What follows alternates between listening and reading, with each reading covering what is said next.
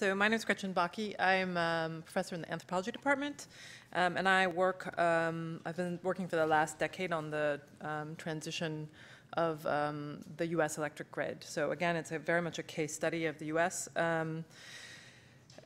So because I'm an anthropologist, I'm going to talk a little bit differently than everybody else. I'm going to tell a lot more stories, and I'm going to use fewer graphs. So you will see this is about to come to pass.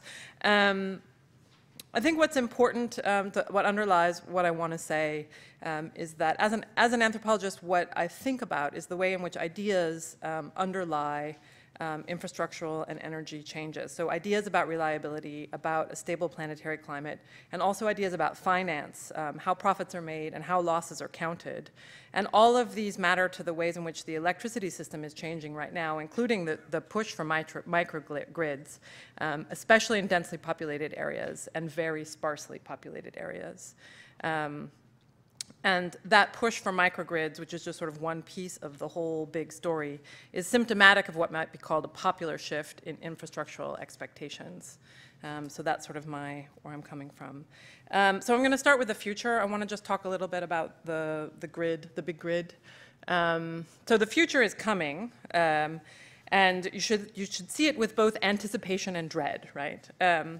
The grid in 2070 is not going to look like, work like, or be managed like it was in 1970, nor should it be. After all, in 1870, the very first battery-powered electric light was illuminated in the window of a San Francisco priest.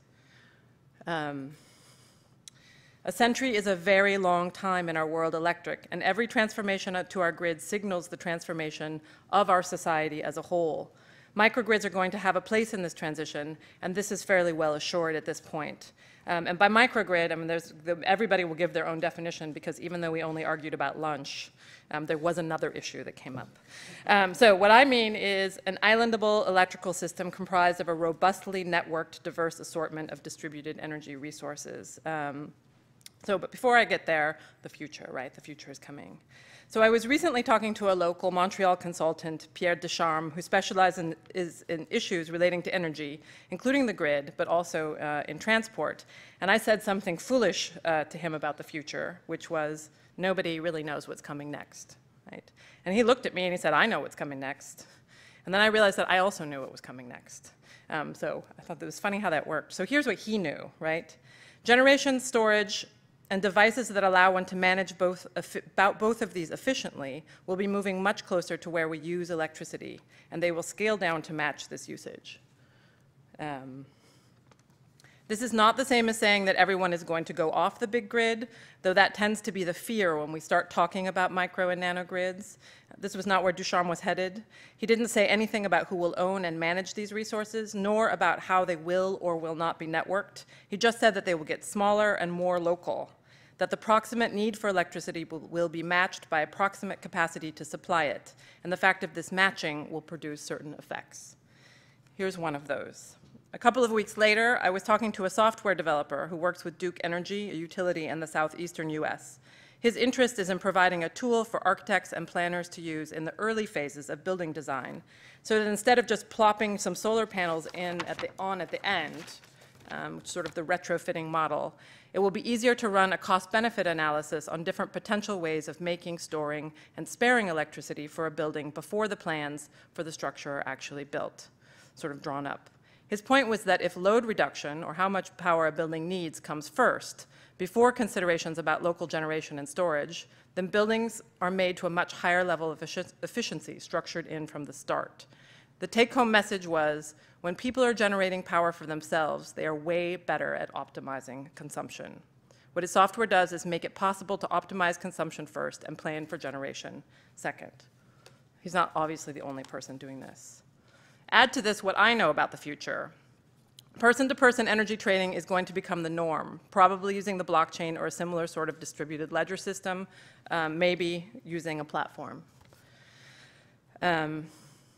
So we were just talking about this, that it's up, live in Auckland. I was reading about this today. 500 different organizations in Auckland are actually doing this now using blockchain, person-to-person energy trading. In Holland, there's a platform in place. In Bangladesh, there's swarm electrification, 4 million rooftop panels in Bangladesh, the fastest growing home solar system in the world. So this is coming. Taken together, thus, we have generation and storage that will get closer to where power is used and be matched to the scale and power quality of that usage, plus consumption that is heading for a kind of optimization we can barely imagine, and that excess power, easily made with renewables, if not always predictably so, will be sold between individuals. And by individuals, here I mean any entity that makes power a grid-connected solar home system as much as a microgrid when not in island mode. This level of radical market integration is often called the Uberization of electricity markets, though I personally hope that it can be designed in such a way that is less exploitive, sexist, and generally terrible than Uber is for the people who work for them. Anyway, you can imagine it really easily, right? Never again a couple of solar panels on an otherwise empty roof, right? If Elon Musk, who certain people hate, has his way, in a decade or so we won't even see the solar panels at all, but regardless of whether they are visible or not, local sites for making electricity will be maximized, load will be minimized, and whatever isn't used by the producer will be sold by that producer to someone in particular and moved via distribution lines, which will remain a unique resource at small scale transfers of power. All of this will be normal, plus the Internet of Things, plus probably low-voltage DC systems, plus dispatchable conservation, plus hopefully the mass integration of renewables. This begins to form the parameters of a grid for 2070, which is very different than the system that I think of as the 1970 model, which is what we have in Quebec for the most part now, and was the norm in most of the industrialized world for most of the 20th century. So here's all these things. So I won't go into that normal one, but you all know it, the vertically integrated monopoly.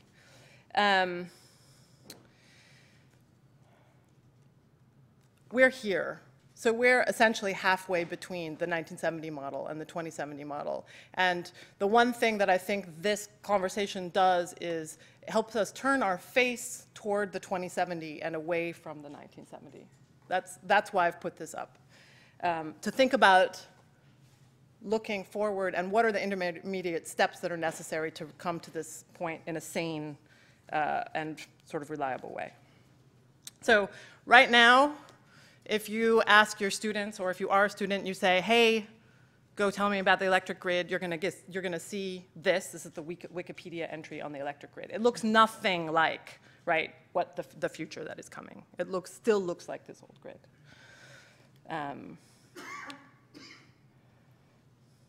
So, foam. There's a lot of talk in talking about microgrids in densely populated areas that there will be some sort of foam. So if you imagine each of these bubbles is a microgrid and they will be networked together, so there's sort of some sorts of generation, some sorts of storage, so a couple of loads in each of these bubbles, and they'll be able to work essentially like the big grid works today, but also operate in island mode. This is kind of the fantasy of the 2070 grid. It's not the only fantasy, right? This is another way to think about it. Dendrites. This is a very interesting model because it's quite a lot like what Amtrak is suggesting for their microgrid. So you don't have to have a bubble that's in a particular location, but a microgrid can, in fact, follow a train line. You would have these would be stations, sort of warming places for people if there was a big power outage, and you would also still be able to move people from one station to the next. And what's funny about dendrites is as soon as you start looking at them, they have all kinds of shapes, right? So there's many, many options, even just with this idea of what a microgrid could be. This one at the far, I didn't put this up, but this, I think it's C, that's all the way over there. It looks quite a lot like the Quebec system today. And somebody that I have a map of the system, and it looks a lot like this. And somebody today said actually Quebec is a microgrid, right? It's just a big microgrid. So it's interesting too. So the bubble. This is where we are now. So we aren't in this networked microgrid world. We're here. People are afraid that we're going here, right? This is a house that was designed for the zombie apocalypse. So it is a compound, cement, the thing goes down, there's a drawbridge, all of it, right? So there's all of this like microgrid, this is what, like this is everybody gonna go in their compound, nobody's gonna talk to each other anymore, right? But that's not what any of the people that I talked to in the process of researching my book on the grid were actually interested in. So this should not be taken to be that.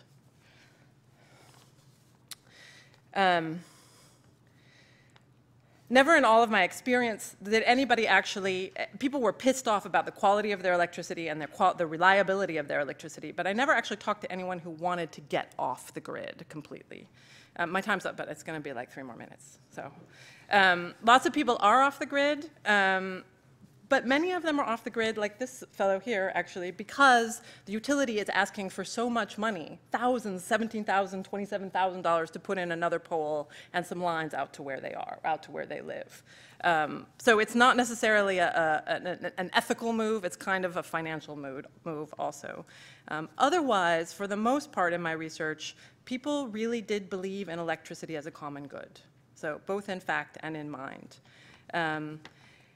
And that this, coupled with small-scale generation, is an impressive driver of actually what's changing the grid and pushing us sometimes toward this. And I'll say this again differently. It's now possible to generate small amounts of electricity locally and greenly with solar and small wind, and most people want to be able to contribute what they don't use of this generation into a common system. They want to be paid for it, but what is important here is the value that they place is not in hoarding this resource, but in creating a genuine common market without putting their own energy security at risk. Even better if energy security can also be on offer, right? And this gets to I'm ending now. This gets to what Chris is saying. In the same way that in the wake of the big ice storm in Quebec, people gathered together in the homes of friends with fireplaces, right? So too, after Superstorm Sandy, places with microgrids, university campuses, and hospitals became sites of comfort, care, and conviviality. Extending the reach of that is not just about building a new kind of electricity system with market-based electricity trade, efficiency, and green power built in from the start, but it's also about extending communitarian sociability in a pinch.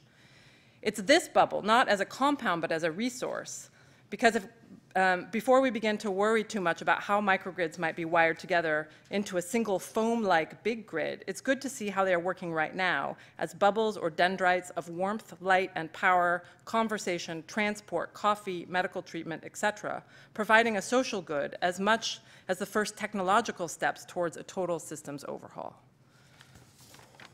And that's all I have to say. I will now introduce you.